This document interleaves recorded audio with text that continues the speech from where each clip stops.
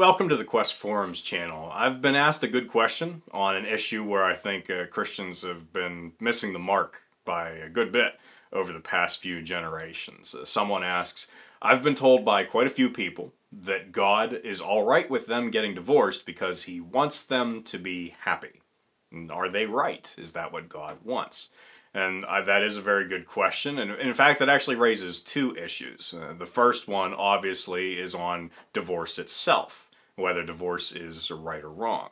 And if these people are talking about God, it doesn't necessarily mean they're Christians, but that's probably in our culture the tradition that they're coming out of. And so hopefully the Bible would have some pull with them. Now, I'm not going to dive into this quite as deep as I will in the article, but there's a number of places in the Bible that talk about divorce, and God in those places takes a very negative view of it. You have Matthew chapter 19, where Jesus is asked about divorce, and he says that divorce was provided for in the Old Testament law, not because it was something God wanted, but because he knew that people can be abusive. And so there were protections put in place to keep people from having their lives totally destroyed by divorce. But that was not God's plan. God's purpose from the beginning was that one life should be created from two people.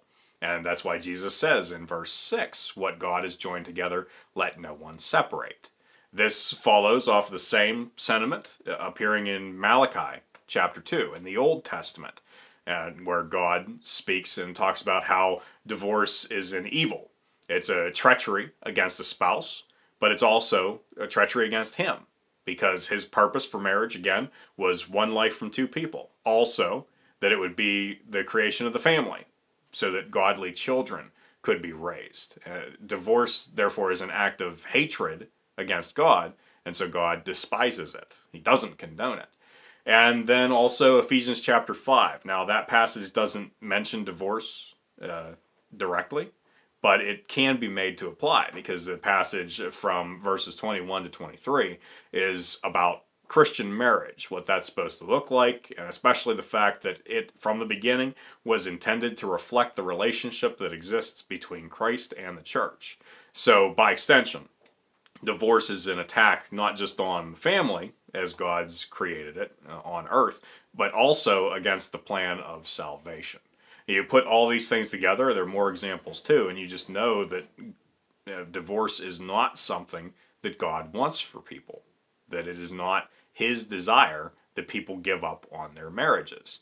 Now, you can talk about the exceptions, and the exceptions in the Bible. Jesus talks about adultery and says that if someone is unfaithful in their marriage, and then their spouse does have the right to divorce them. But divorce for any other reason is actually adultery itself if you get remarried. He's very much against it. Paul expands that a bit in 1 Corinthians. He talks about abandonment, saying that if someone leaves their spouse, that then they're free of them. Because what that amounts to is basically that they've died. Now, later thinkers, we're obviously not apostles, and these people are not God to speak for them, but it does seem reasonable to me, it seems reasonable to a lot of people, to also include abuse, to see that as a form of abandonment. Because if you're in a situation that is actually dangerous, then you need to leave it. But you having to leave is not you abandoning that person, it's actually them abandoning you. And so that's another thing that's been included as an exception for divorce. But those things are not just exceptions because they're the only things that the Bible leaves room for. They're also exceptions because they're not the most common reasons why people are getting divorced today.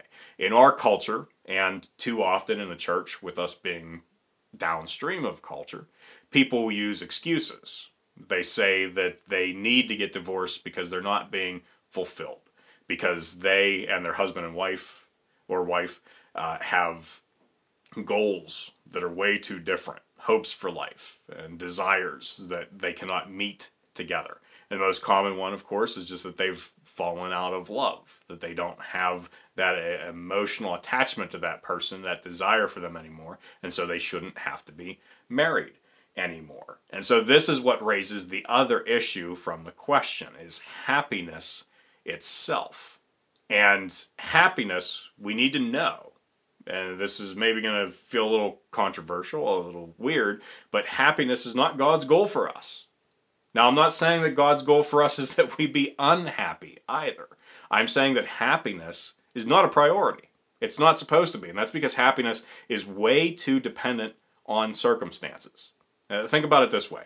It's a hot summer's day, and you go out, you grab an ice cream cone, and you sit down on a park bench to enjoy it. That's probably going to make you feel happy. Now, conversely, say while you're on that park bench that a sudden thunderstorm springs up and dumps a ton of water on you. More than likely, that's going to make you unhappy. Does that happiness or unhappiness in those circumstances have anything to do with whether the situation is actually good or bad? It doesn't necessarily. Because if that's your 8th or 9th ice cream cone that day, probably not a good thing. Or if your area's been going through a drought for months, then that rain's probably not a bad thing. Your perception is not the highest good. Our perception is not what comes first. God knows that. He knows that, and He wants joy in this case. It's most closely associated with happiness. And He wants joy to come first, because joy is a virtue that's above circumstances. Joy is the comfort of knowing that we are known by and belong to God. And happiness can come from that. But joy is also there even in those moments where happiness is not present, because it doesn't depend on circumstances. It depends on God. And it's better than fleeting feelings. And it's also better than feelings that are not always necessarily selfish, but are always self-centered. Happiness is about you. Happiness is about your experience. But joy is about shared experience. That's the other reason why it's greater. And that's where happiness and divorce tie together, and where we need to be careful not to misconstrue God's will for marriage and for joy. Is that marriage is not supposed to be about the individual. Your marriage is not about you, singular. Your marriage is about you, plural. Your marriage is about the relationship that you together are supposed to seek mutual good, that you are supposed to work together to find better things in life, not just happiness. It's about fortitude.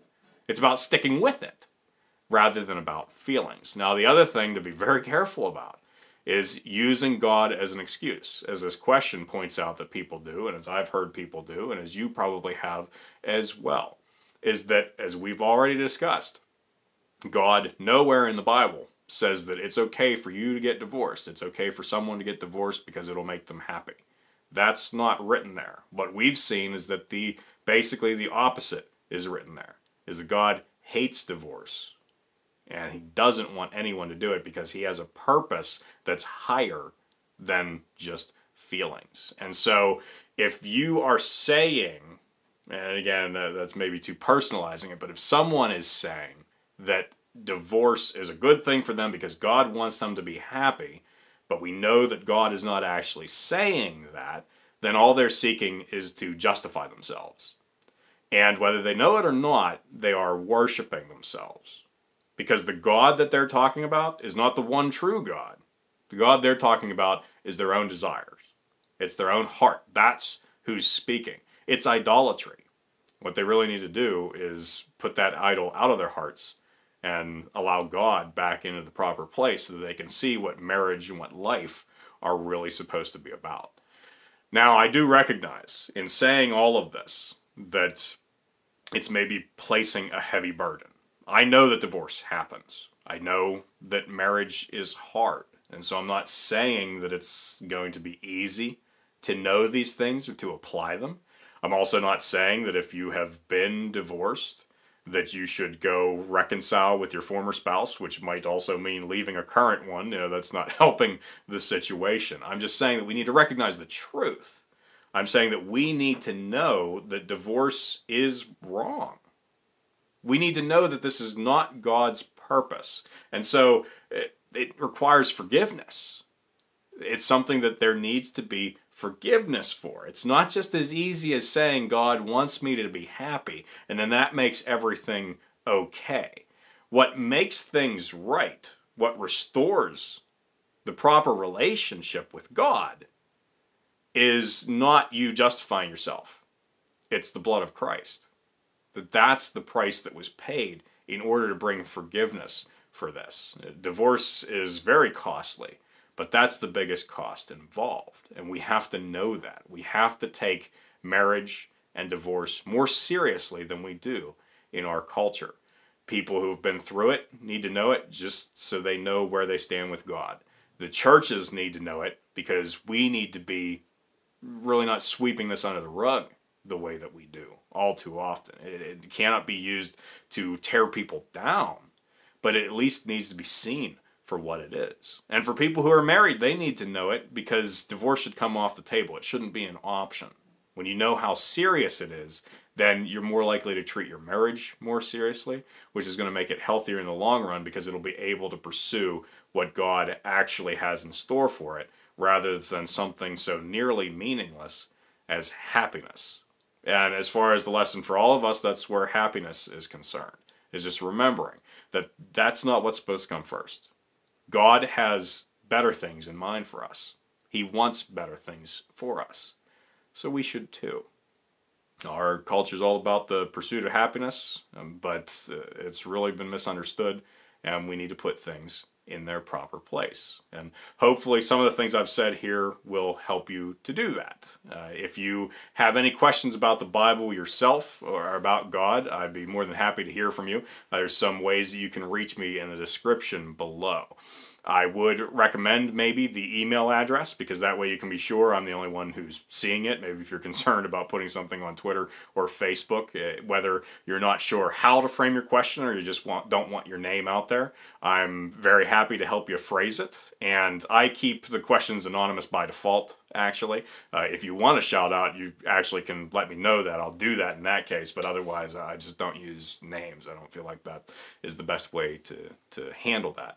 I think I may have in the past, but I don't do that anymore because they can be pretty sensitive, and I appreciate that, and appreciate getting the questions, so I want to make it as easy for people as possible. So if you do have that, please go ahead and feel free to share that. And for everybody else also, if you're willing to leave a thumbs up on this video, subscribe to the channel, that will be a great way to help me out as I continue to try to grow this ministry. But until next time, keep looking up.